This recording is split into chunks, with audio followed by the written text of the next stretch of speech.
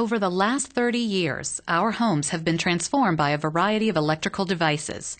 Computers, microwave ovens, phone chargers, gaming and video devices, coffee makers, garage door openers, and even hair dryers.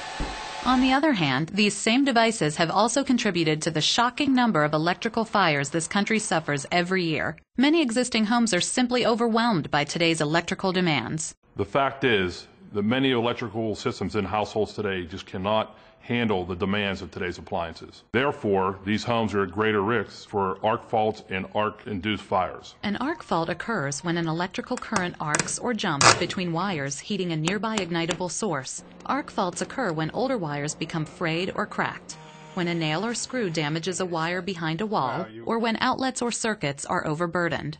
In the United States, arcing faults cause more than 30,000 home fires each year, resulting in hundreds of deaths and injuries. The solution to this problem is called a combination arc fault circuit interrupter, or AFCI.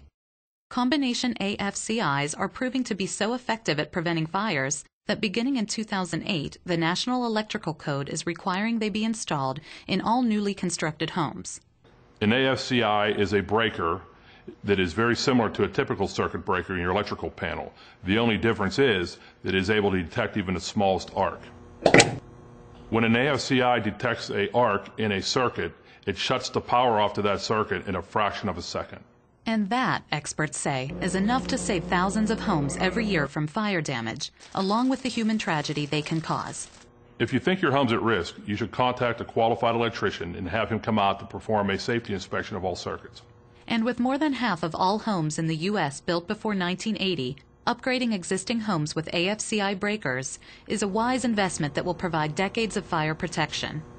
To learn more about protecting your home with combination AFCIs, go to electrical-safety.org.